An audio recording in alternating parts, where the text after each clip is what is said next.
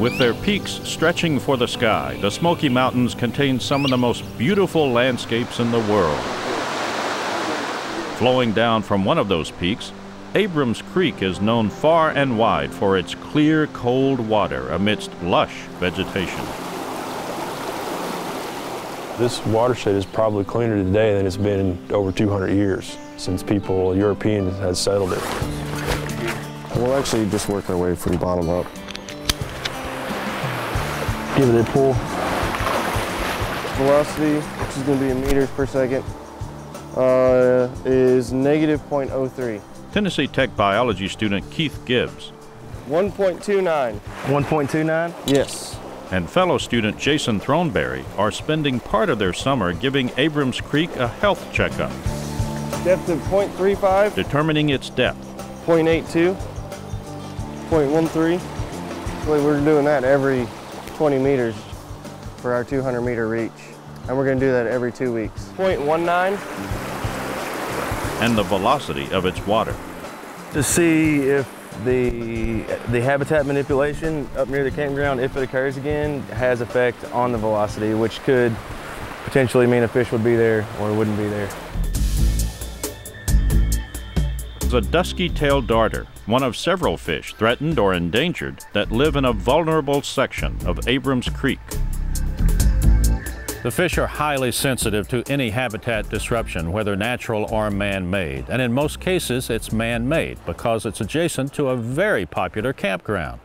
People staying here can't resist coming out and grabbing the many rocks found here and building dams.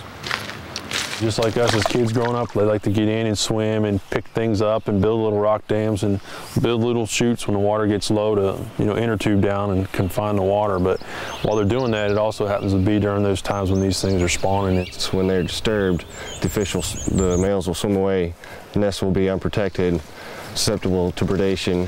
They need as much opportunity to breed and to be successful in breeding as possible. Ready?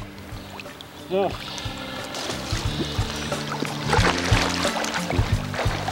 Snorkeling in the creek allows the researchers to carefully look under rocks for the small camouflaged fish, to check their numbers and their nests.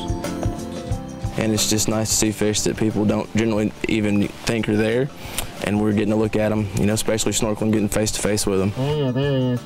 It's just a really good feeling seeing how these things are doing. The fish's future depends on how well aware campers and others are about how their actions impact the tiny river residents. These fish are in very few streams throughout the Southeast, particularly in Tennessee. If they can be re-established here, that means that there's hope for other streams to be repopulated. As is so often the case, the actions and desires of humans conflict with the lives of nature's inhabitants. But the work of these student researchers, as well as the National Park Service, offers the fish a better chance to survive and thrive. And I guess you could say that these species are some of the crown jewels of Abrams Creek.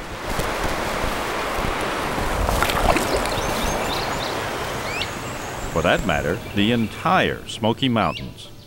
I'm Alan Griggs on Tennessee's Wild Side.